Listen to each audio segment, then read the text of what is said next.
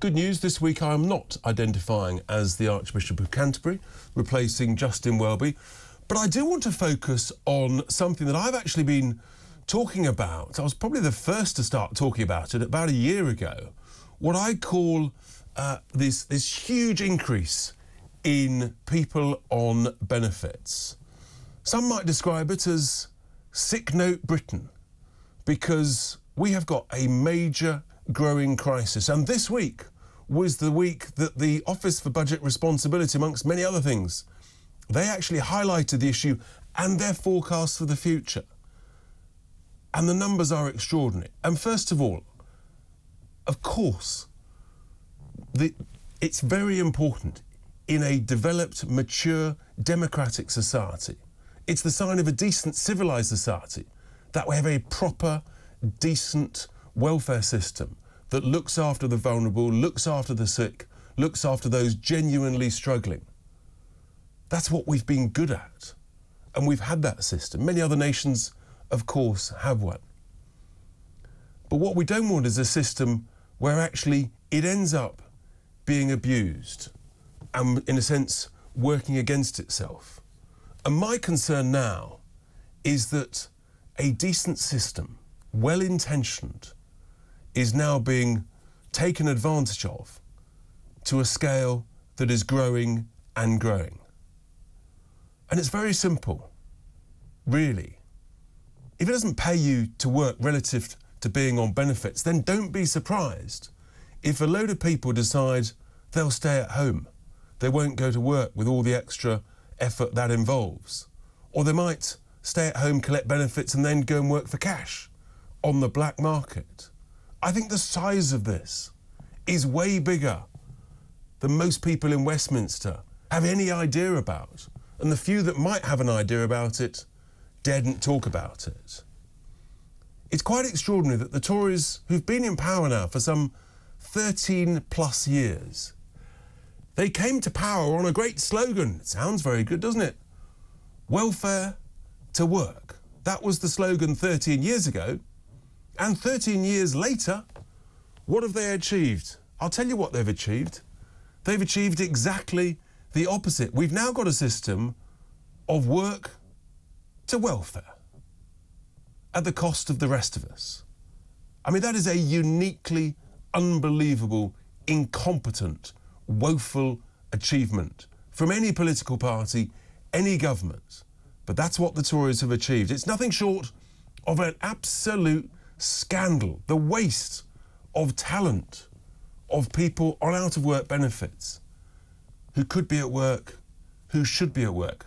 And not only is it, of course, a waste of talent, it's a massive waste of your and my cash as taxpayers. The numbers are so stark, they are so shocking. You've got a situation where supposedly we've got a labour shortage, and yet we've got a record population and a record number of people on out-of-work benefits. And I'm afraid to say, and I know this will upset some, but I suspect we've got a record level of idleness, of abuse of the system. And last week, I upset some people by talking about the abuse of, again, the well-intentioned and, in many cases, excellent Motability scheme. But it's being abused to a huge degree. I'll be talking about that another time. We're doing more work on it. But the OBR this week said that the number of people on out-of-work benefits, this is out of work, not in work, out-of-work benefits, has risen to 5.3 million people. That's 1 in 8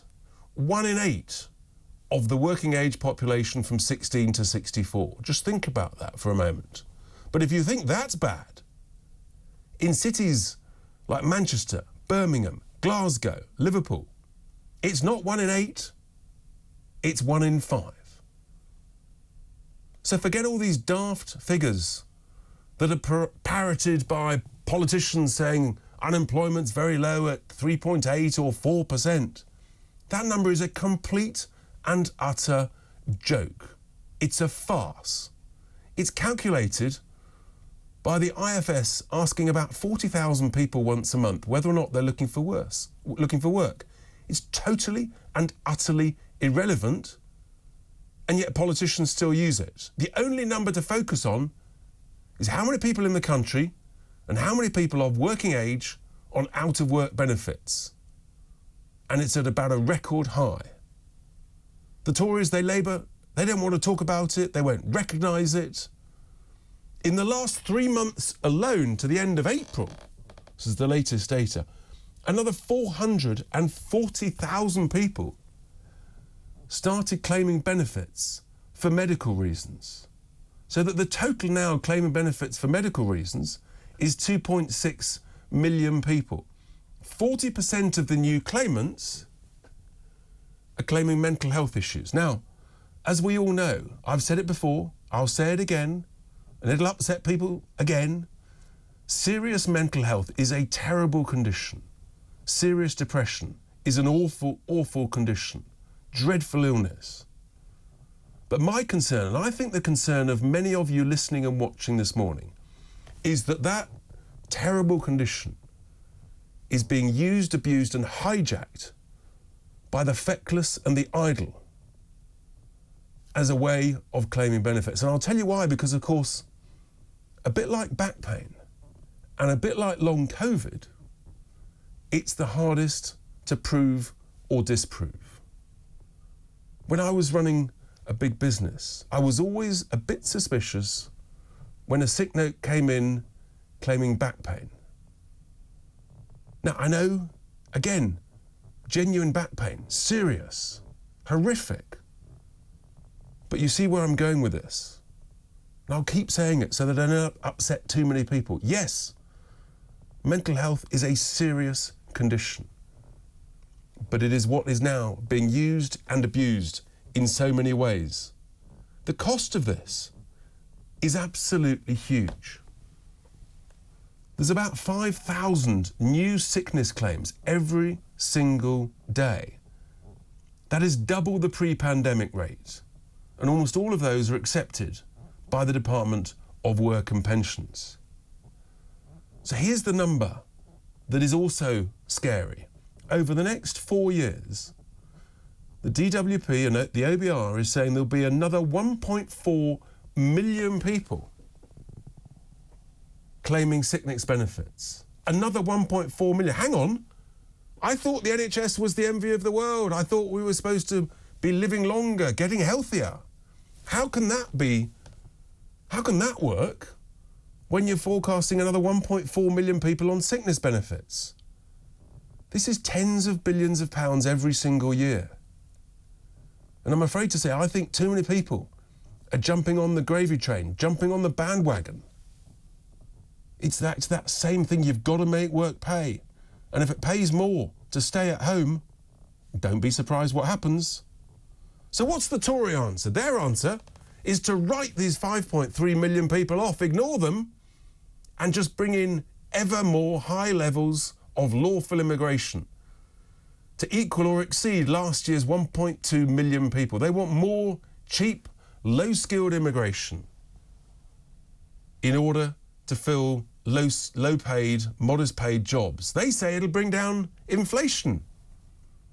In other words, disgracefully, they actually want to depress the wages of British workers. That's their solution. Labour's solution? Silence. Can you hear that? Utter silence. But that's not surprising, is it? So the OBR, they're forecasting a net 250,000 increase in long-term immigration. The reality is the last few years, it's been double or treble that. And I think it'll remain at these levels. The sums involved are absolutely huge.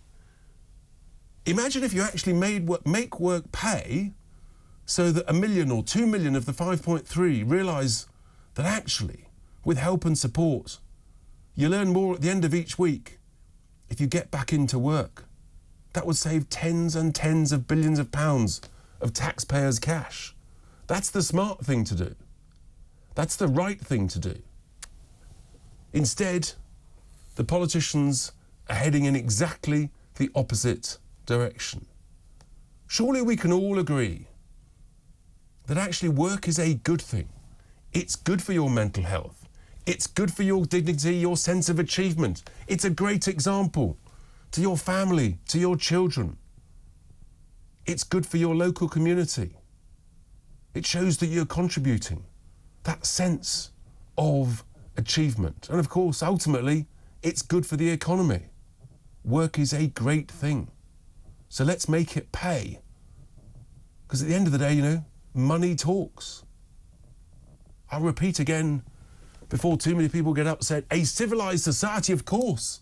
You want a welfare system that catches the genuinely vulnerable, the genuinely ill, the genuinely sick. But what you don't want is a system that is so open to abuse that, guess what? It gets abused. There's nothing kind or compassionate, words that the lefties love to use. There's nothing kind or compassionate about leaving people to sit at home when they could be at work, to wasting all that talent, that opportunity, when they could get fitter and get a job. It's better for everybody. And there needs to be a bit of carrot and stick to this. In my view, if you can work, you should work. But be very, very clear, this growing culture of workless sickness culture, it's dangerous. We all want it sorted. Taxpayers want it sorted. It is simply unfair if you pay people to sit at home who could be and should be at work. The economy needs it sorted. Otherwise, it's financially ruinous. The idea that another 1.4 million people are going to go on sickness benefits in the next 4 years in an economy where we pride ourselves, where apparently we've got a great health system and we're living longer. So that means surely we're healthier. Something doesn't compute. The computer says no. Maybe the computer's blown up, I don't know. We'll be talking about computer models shortly. Some others may not want to talk about this issue. I know it's emotive. I know it upsets people. But trust me, I'm going to keep talking about it until we get it sorted. And with that, here endeth my Sunday sermon.